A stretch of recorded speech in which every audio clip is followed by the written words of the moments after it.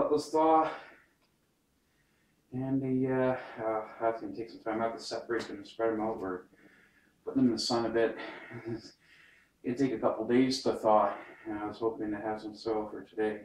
But one bag I could use to top up the potatoes, but I might hold off from that and actually get some of these seedlings spread out a bit and put them into their own pots. So priority will be on the seedlings. Once this stuff's thawed, use this to top up the... Just going to talk a little bit about how I handle our eggshells. Whenever we cook our eggs, you take the eggshells and just put them in this used coffee tin. Just to let them dry out. Crush them down a little bit. Put them into smaller pieces. Now I'll take these pieces and run them through a coffee grinder.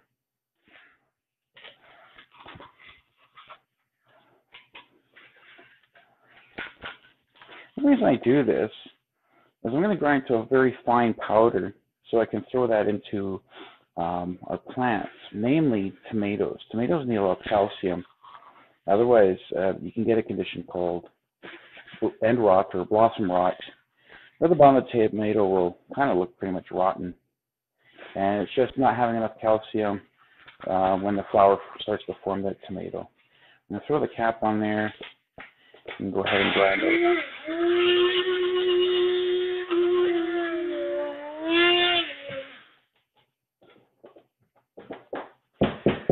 Okay, I'm just going to get a little bowl to throw that in.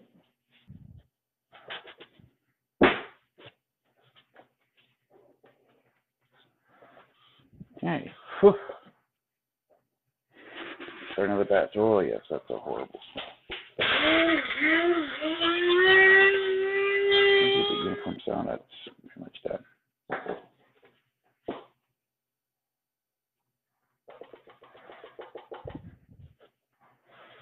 And so far, quite a bit of powder there.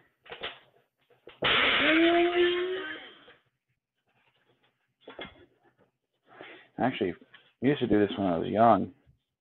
We ground up all our eggshells and we'd feed this back to the chickens. Because of course they need calcium.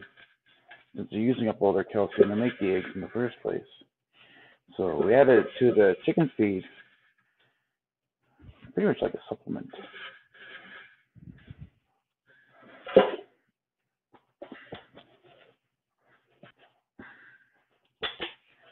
Getting in between the lid here and starting to come out is actually making it difficult for the lid to close on me here.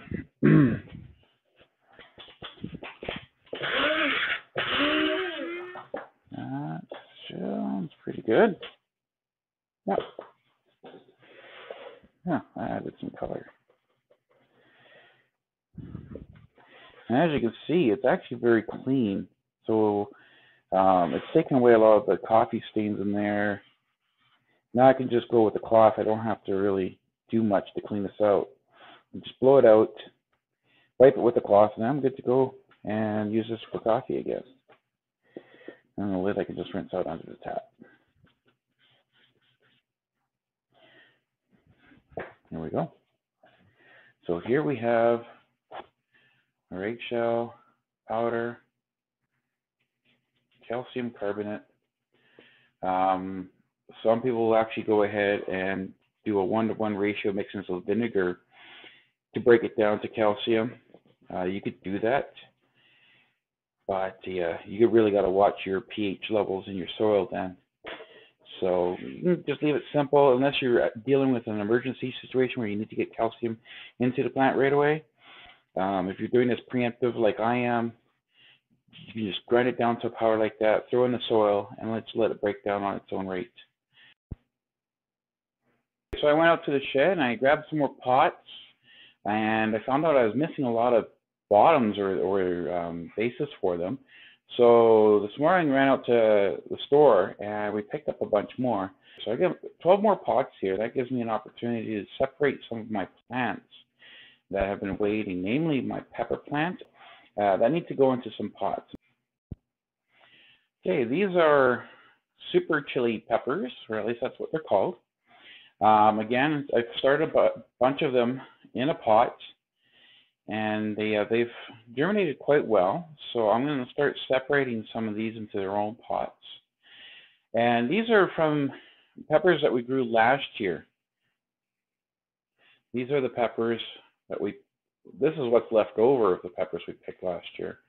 We had a lot more than this, and we've eaten most of them during the winter. Probably finish this off fairly soon. But I just cracked one open and took out the seeds and just threw them in the soil here, and they've germinated quite well.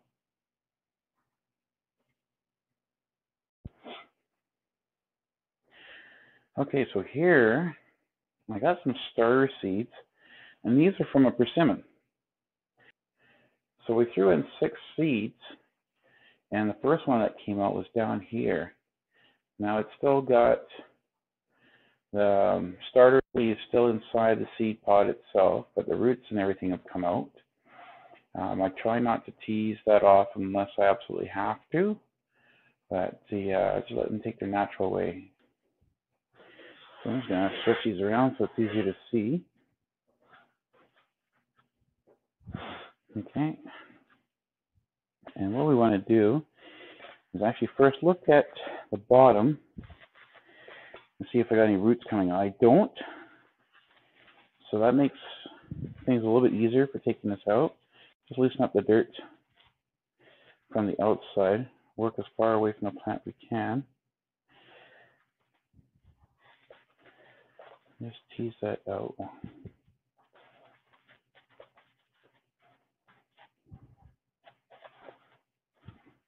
I'm just going to gently, very gently grab by the stalk and try to move it by the roots. There we go. Wow, about that deep.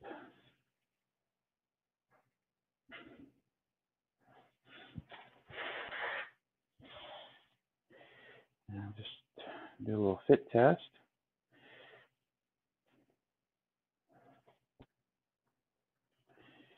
And I'll just speed that down a little bit. That's looking pretty good. Whoa, shoot. That's a good size wool. Just pack that down like that.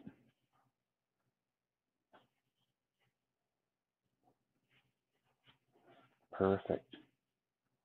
Now, all we need is some water. Because this soil is actually quite dry. I don't water, or I don't keep my soil mixture moist. Let it dry out. That way it's easier and less messy to plant around. Now for this initial watering, I just put a little bit of water on top, especially when the soil is dry. From this day forward, when I go do a watering, just put a little bit of water on the outside, let that go through, and this encourages the plant to really establish good, strong roots. If you keep the water too wet, it doesn't promote the plant to really grow a lot of roots. The water is going to the plant, and it should be the plant going to the water.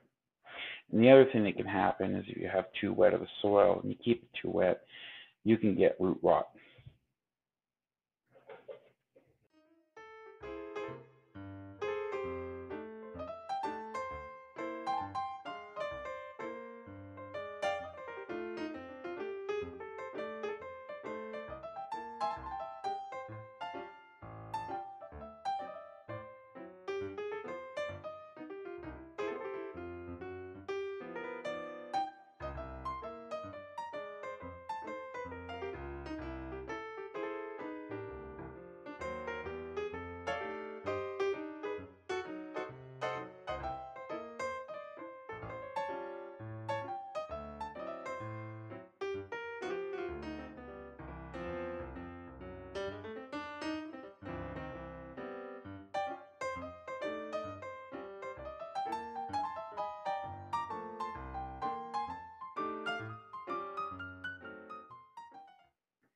Okay, so I just did some cuttings on the tomato plants to get some of the branches out of the way. I don't want branches on the bottom of the plant.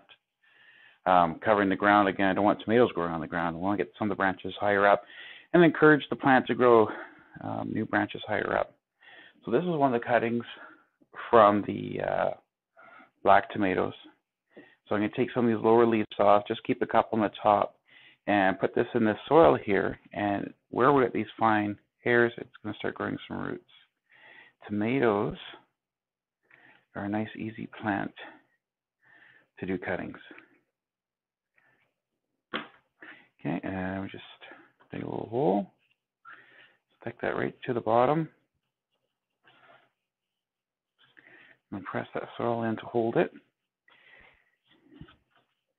Okay, and I'll just add some more soil to this, and give it a good soaking of water. Again, not having roots, it's going to need direct contact of water, so we'll have to keep this a bit on the wet side for a bit.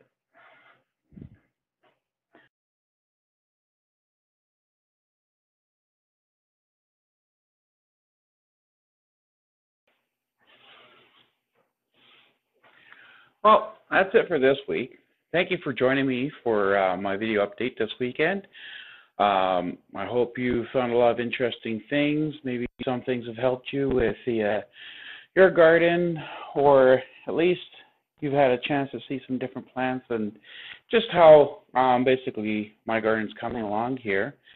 Again, it's going to be a while before we get anything into the ground this spring. So we've got a lot of growing to do, and I'll be providing an update every weekend here.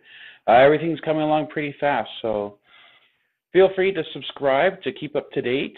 And if you have any comments or questions, by all means, feel free to add your comment down below, and I'll try to answer your questions if you have any, or even if you have any suggestions for what I could do.